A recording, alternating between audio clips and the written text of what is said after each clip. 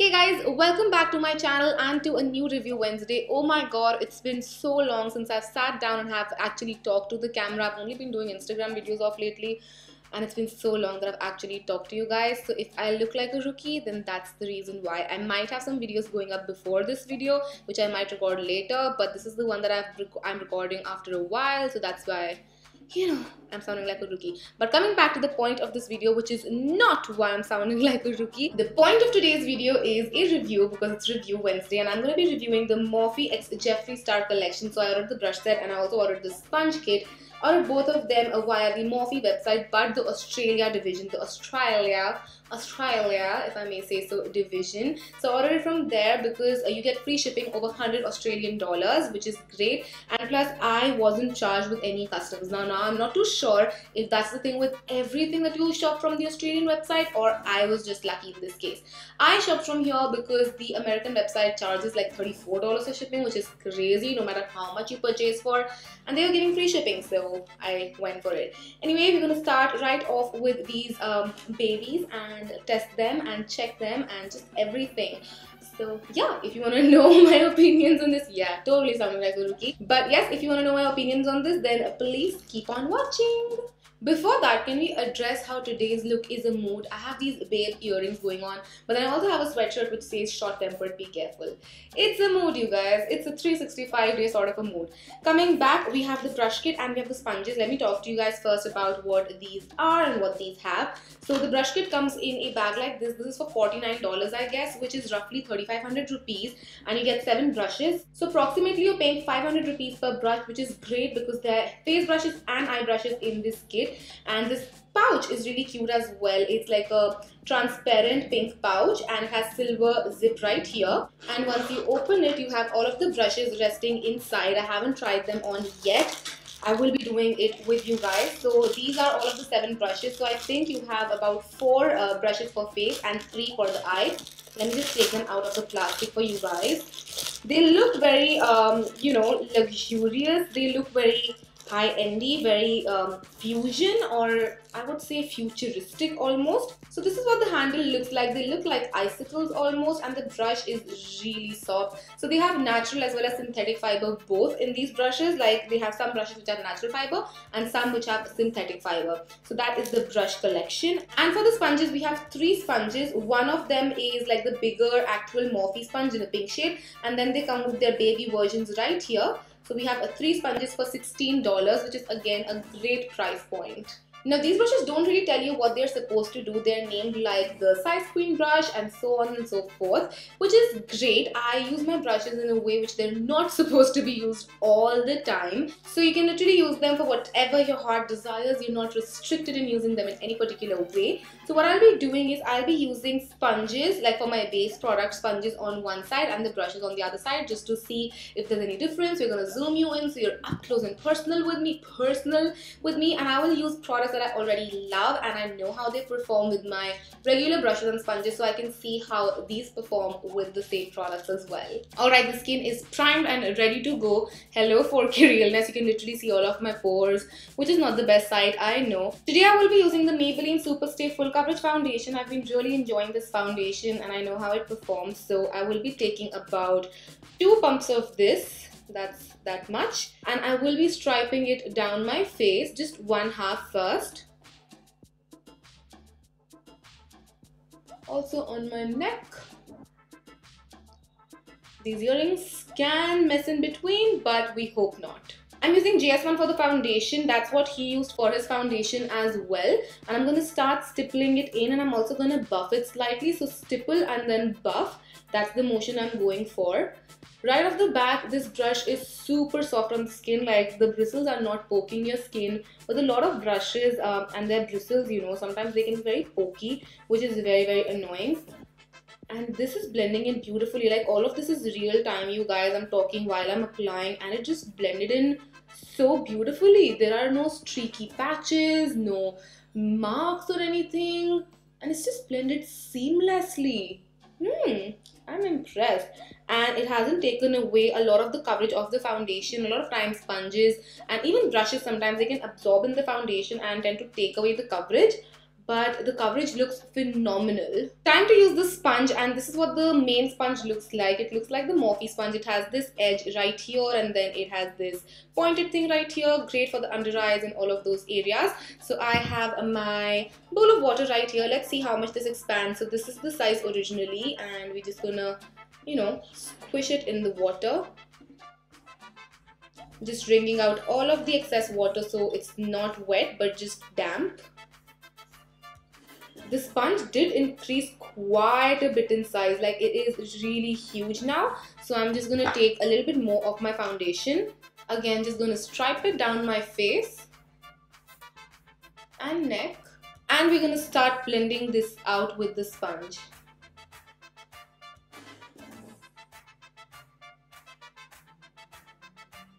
The sponge is very soft. It's not you know, one of those sponges which feel like a rock even after absorbing them into water. Dipping them into water. What is absorbing them into water?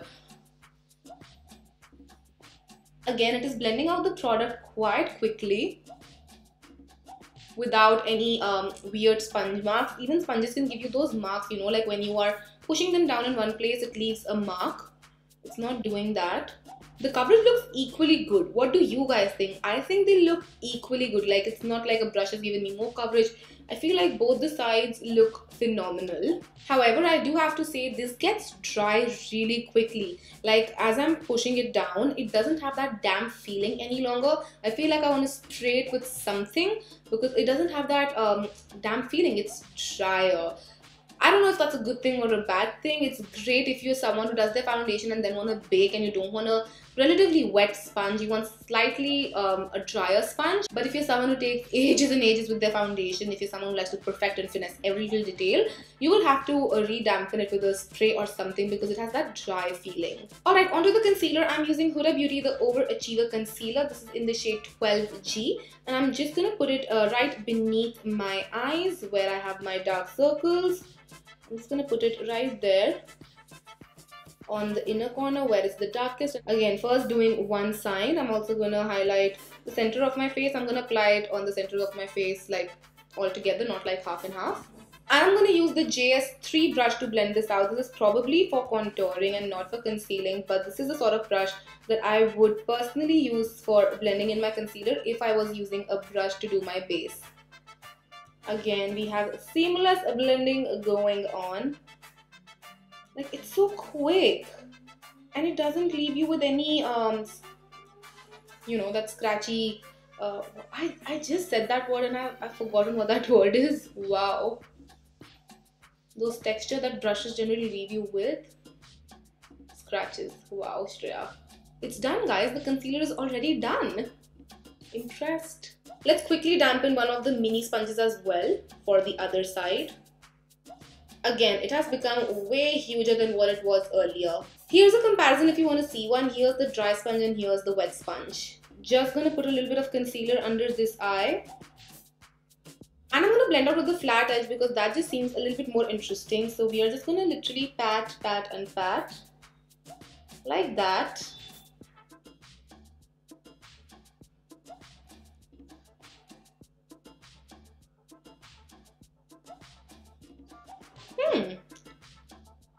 Interesting. Again, this sponge has that dry feeling.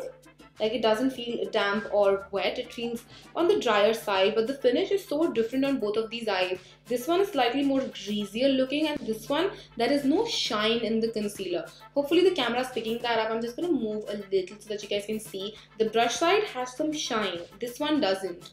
Very interesting. The next brush I'm going to use is the JS02. This is what it looks like. It has really nice and long hair and they're very soft. I'm going to use this for powdering my face, and I'm using the Color Bar Flawless Airbrush Powder. Really like this powder. I'm just going to pick up a little bit of that powder, dust off the excess, and I'm going to start setting my under eye area. I'm just setting it. I'm not baking or, you know, just applying any excessive powder. Just gently setting the face. So I've just set this eye, and again I don't see any streakiness. Streakiness was the word I was going for. So I don't see any streakiness, which is great. Just gonna quickly set the other areas. I'm going to use the same brush for my contour and my blush because I feel like you can. Also, I don't think I've mentioned it, but these are really comfortable to hold. I was skeptical about this design right here because I felt like it might, kind of hurt your fingers, but it's very easy and comfortable to hold. I'm going to use my Hoola bronzer and we're going to quickly bronze up the skin and see how this brush performs at bronzing up. So just dipping in a little bit, dusting off the excess and just going right here. Ooh, this gives a very soft finish. Like, I love how much bristles have been packed into this. It's not super dense, but it's not super flimsy as well. It's the perfect density of a brush. But what I'm actually curious to know is how this brush will perform with the cream product like this Colourpop blush. Now, because this is like a very bendy sort of a brush, these brushes don't perform supremely well with cream products like this. So I'm just going to pick up a little bit of the blush on this brush and I'm just going to smile and put it on the apples of my cheeks. Well, as I expected, it's not performing the best. My blush is like stuck in one place, which is not the most prettiest sight. So I'll try and blend it out as much as I can. If not, I will take the help of my sponge and then just pat it away. Next up, it's turn for JS4, a brush I am supremely excited about because this is said to be the perfect highlighting brush. And I have with me the Pack Baked highlighter in the shade 02. I'm just going to pick up a little bit of this highlight because this is supremely blinding. Dust off the excess and I'm going to smile and place it on the tops of my cheekbones. This does place the highlight really nicely. It is nicely tapered, so it just places the product in the right place, like where you're supposed to place it, and you can blend it out as well because it's not like supremely thin. It still has some density to it. This is great even for a nose highlighting because of the size. You can put it here or here. I'm pretty sure you can also highlight your inner corners with this because of the pointiness. This one does have natural fiber. Like, the hair are natural, they're not synthetic. And because of that reason, this is only supposed to work with powder products and not with cream products. My base is done, so I'm going to give my skin a quick little shower in a setting spray and then we can move on to the eyes. Alright, in my humble opinion, the base is looking phenomenal. I really like how my skin is looking right now. We have 3 more brushes to go, so I have the JS7 with me. It is an angled brush on one side and a spoolie on the other. This is meant for eyebrows. So I have the browsings with me, Benefit browsings, which I really like. And I'm just going to use my brush side first to pick up the powder product first. And I'm just going to start defining my brows with this. Okay, so this just feels like any other angled brush that I've used from high-end, from drugstore, from anywhere. I'm just going to use this spoolie to brush my brows through as well. Like, it's a good brush, but I'm just saying there's nothing like, oh my god, wow, in this brush. This is just a normal angled brush. The brows are on. We have 2 eye brushes with us. We have the JS6, which is like a flat shader sort of a brush. And then we have JS5, which is a blender brush, like a more of a crease brush with a tapered end, which is something I really like. Both of these have natural hair on them, so they won't be the most amazing with cream shadows. They're meant for powder shadows. They're meant to apply powder shadows. So that's what I'm going to be trying. I have the Morphe 15N Night Master palette with me right here. It has a gorgeous selection of colors and something just... Oh, a pan just fell. Wait a minute. It didn't break, so I think we're good. I'm going to start by taking selfie, and this brush picks up a lot of product in one go. Tap off the excess, always tap off the excess, and then I'm just going to start placing it in my crease. The bristles are again very soft. It's not poking my eye. Didn't get as much pigmentation as I was expecting. Much better the second time round. But I'm still getting very streaky application, as you can see. Let me try and blend it a little bit with lesser shadow on my brush. I don't know why I'm getting streaky application. After 50 million years of blending, I have got the eyeshadow to look something like this. It's not still the best, but it's better than before. I for one know these shadows aren't so streaky and so patchy, but let's see. We'll build up on another color with the same brush just to check if that's the case with the brush or with the shadows. So I'm going to pick up golds with the same brush. It's slightly deeper than selfie, and again I'm just going to go in my crease. Now this shade is applying slightly better than the previous one. I think it was just a case of maybe fresh concealer. I don't know, because this eye did not go on as patchy as this one did. This is blending better as well. I honestly have no clue why my right eye went on so patchy. Like the first shadow, why it went on so patchy. Like, I seriously need to investigate on this. Alright, last shade for the crease is going to be Hello from right here. It has a slight plum base to the brown, which is something I love. Same brush, because we only have two brushes for the eye and the other is like a shader brush. So I'm just going to use the same brush and I'm going to put it in my crease. Every time I add a deeper color, I place it slightly lower than the previous color so that I have that ombre going on. And I'm also going to apply it on my outer V. Just like that, and I'm going to flick this color out slightly. Also, I'm not getting fallout. I know fallout has a lot to do with eyeshadows, but brushes play a major role in it as well. So I'm not getting any fallout, which is awesome. For my base shadow, I actually want to go in with the shimmer shade and with my JS6 brush, which is a flat shader brush. I'm going to pick up the shade Excuse Me, which is right here. It's a beautiful purple shade. And the thing with shimmers is that they are typically difficult to apply with any sort of brush. They perform best with your fingers. So I'm just going to see how this brush performs with a shimmer shadow. So I've just picked the shade up and I'm just going to apply it all over my lid. You know, not bad for a brush. It has picked up a lot of that pigment and a lot of that shimmer. I would, however, suggest like dampening up the brush first so that it can give you maximum impact. But still, now with this shadow, I did get fallout. As you can see, there's a lot of fallout right here. Hopefully the camera's picking that up. There's a lot of fallout right here, but that's not an issue. I'm just gonna like dust that off with my JS2. I'm just going to dust that off and the fallout is gone. I have to say that I'm quite impressed with this brush because it's applying the shimmer so nicely as well. Alright, my eyeshadows are done. I'm just going to do my lower lash line and some lashes, some lipstick, and I'll be back with my final thoughts about these brushes and sponges. Alright, so my makeup is done and I really like it, but before giving you my 2 cents on the makeup brushes and the sponges, I actually want to check if these brushes get stained or not. So I have a synthetic fiber and then I have a natural fiber brush with me, and I also have the PAC 2-minute instant brush cleanser and a Domino's napkin because I am cheap like that. So what I'm going to do is that I am going to be spraying the brush cleanser on top of the brushes, and then I am just going to quickly wipe them off a napkin. For a quick bath, the synthetic fiber brush really got clean and nice, and I'm pretty sure it won't get stained, so that's a yay for the synthetic brushes. Repeating the same on the natural hair. So the natural hair also got completely clean. That's a very big yay because brush staining really makes me really I have so many brushes which I love, but because they've gotten stained, I'm just like, do I want to use them? Because it just feels like you're using a dirty brush. Anyway, that's not the point. Getting back to the review, I'm first going to talk about the sponges. I really like the sponges.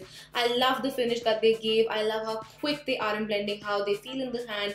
They just feel slightly on the drier side, which I'm not sure why, but that's a good thing as well. As I talked in my review, they can also be really great if you're someone who likes to bake and you want to use the sponge for baking. So that's a good thing that once you're done with your foundation, you have the dry sponge and you can bake and you can be happy and go on about your life. So I really like the set of sponges for $16. It's a must buy if you're someone who just wants one sponge. I'm sure you can buy the red sponge by Morphe. It's the same sponge, same everything. This is just pink in color, so that's the only difference right there. But of course, you can't store it back in the container that it comes in because after swelling up, they just do not fit there.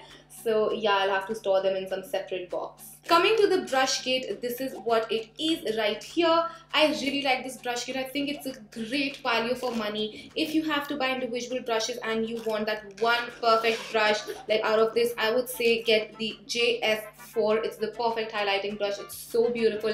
I really like this brush. It's an awesome brush. You can also do very concentrated contouring with it. So you can also do your nose, your cheekbones, your jawline, and then you can also highlight with it. I really like this brush. I would highly recommend it. The only brush that I was a little about was the JS7 brush. It's an eyebrow brush.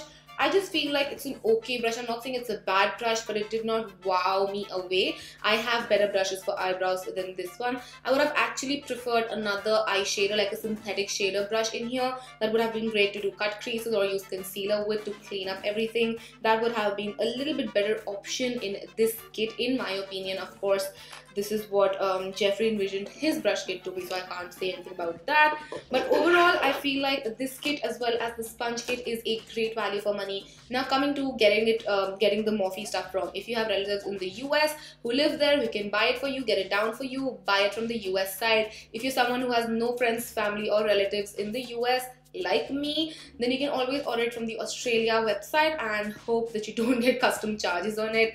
That is the only way. Sadly Morphe is still not available in India offline. It's just not. Hopefully it is soon in the future, but it's not available offline in India, neither it's online. Like, it doesn't have a separate India website. So yeah, you have to order it via US or via Australia. So yeah, that was my review for the Jeffree X Morphe collection. I hope you guys enjoyed this, and if you did, then don't forget to comment and subscribe. It would mean the absolute world to me. I hope you guys enjoyed this review Wednesday, and if you did, again, then don't forget to comment and subscribe, because it would mean the whole world to me, and I had to tell this to you twice because I am like a rookie today. So yeah, I will see you guys next time. Till then, take care. I love you all so much. Mwah. Bye.